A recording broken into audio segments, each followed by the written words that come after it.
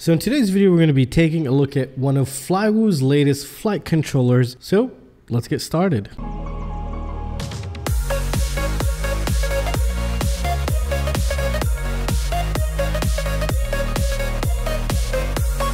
So Flywoo has been releasing a couple new flight controllers, and it's their Goku model line. Some are 30x30, some are 20x20. We've actually just recently covered the 20x20, and it has just about the same exact features as this full-fledged 30x30, which is pretty insane. And you might be like, well, what are those features? Well, one, it has a 9-volt regulator for your video transmitter. And if you don't know what that does, that gives you a very high probability to give you very good video feed instead of having those lines in them. And it does help reduce the overall noise coming into your video feed, which is really great. Not only that, it has dual camera switching capability. So you can actually install 2 video cameras on this.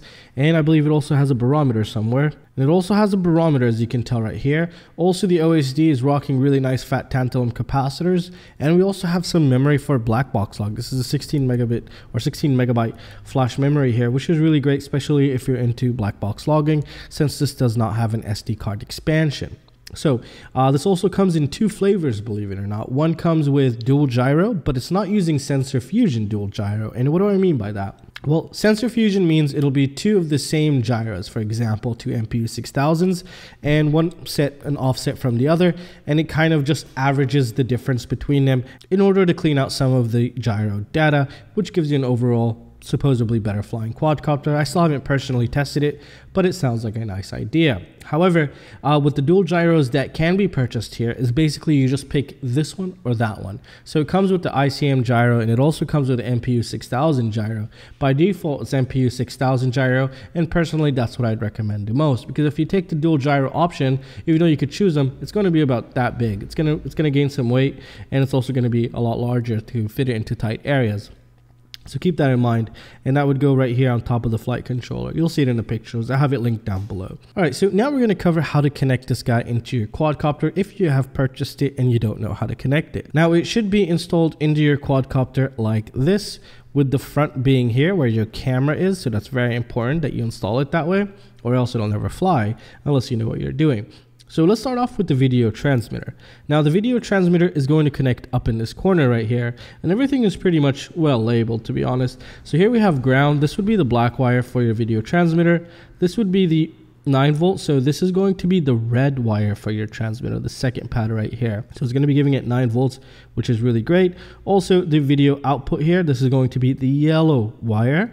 And what is this, T3? And T5, I think. And this is T5 right here. This would be used in order to use some sort of a smart audio protocol, which will allow you to change your video transmitter's power and channel through the on-screen display, which is very convenient and very useful, but you don't have to use it. But again, it's really nice that it's thought of and it's actually put into place here. Very thoughtful right there.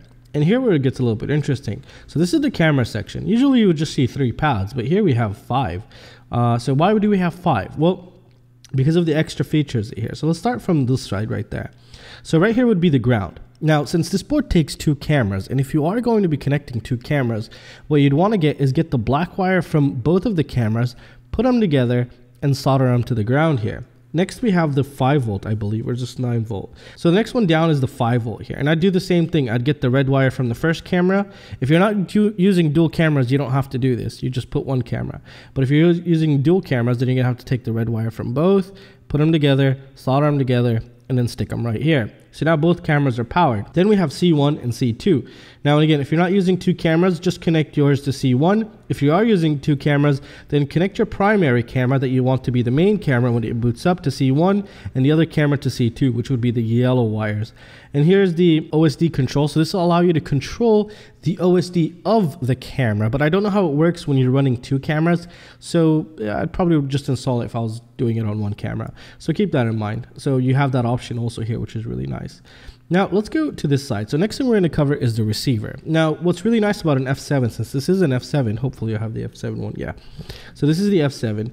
It doesn't matter where you put your iBus Spectrum or S-Bus signal for your receiver. It'll go on any R pad, very important, any R pad here. F4s, they have specific places for iBus and S-Bus. S-Bus receiver, how would we connect it? Well, here we have ground, which would be the black wire. Next we have the 5-volt. And then we have RX1. So RX1 is where S-Bus would be connected.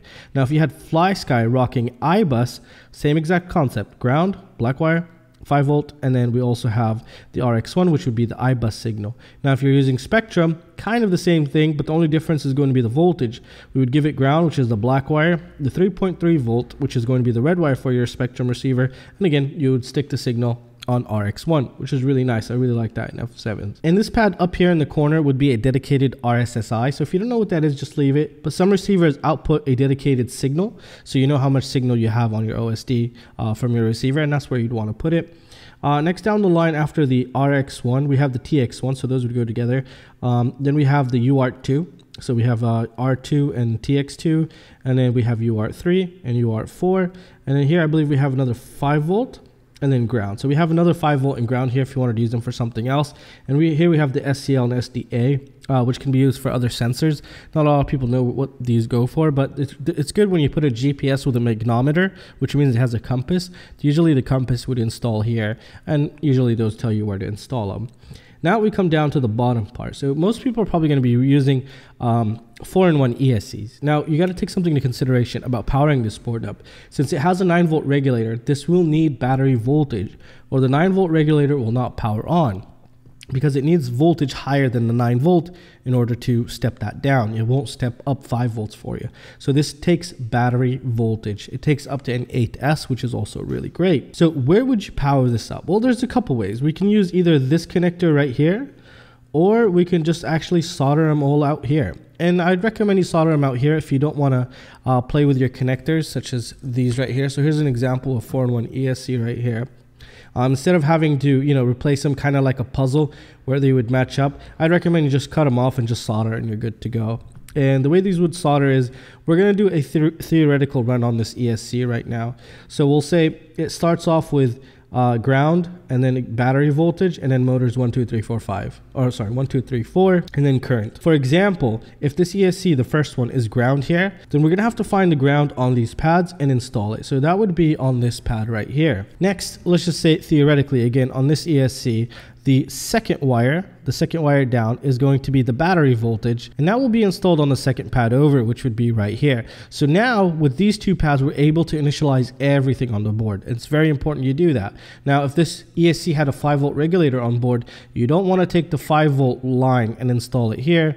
It's not going to burn, but it's not going to work. So you want to get battery voltage right into this guy right there. Next thing we have is motors 1, 2, 3, and 4.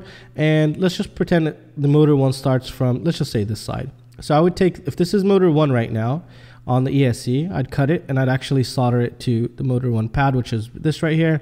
And then the second one over is going to be motor 2. Then I'd install it to the next pad over, which is this one right here. And then if it's motor 3, again, the next one over, and then until we get to motor 4.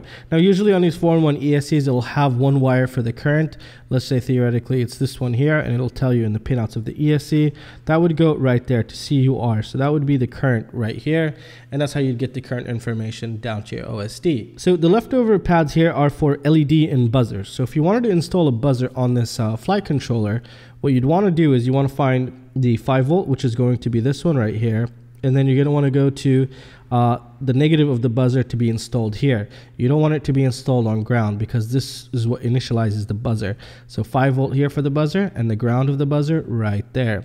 LED, if you want to install LEDs, RGB LEDs to be exact, you have the ground right here, which is the black wire. Then we have 5 volt, and then we have the LED signal. So this is the signal, the digital input, whatever it might be called on your LEDs, because this pad will be giving out the information onto what color the RGB LEDs should turn into. So also some ESCs have telemetry, especially BL32. If you wanted that, where you would want to put it is right here on R6, not T6. So we have another UART here. You would put that on R6, and here we have another motor 5 and 6. These are extras you could remap to something else, which is something really nice to have on board here. And like that, we just went over every single pad on this board. Now also, if you are flashing this for some reason and your PC turned off, you disconnected the USB and it's not booting anymore, or it's not connecting to Betaflight, what you'd want to do is, you see this button right here, it's called the boot button. It's kind of like a recovery button.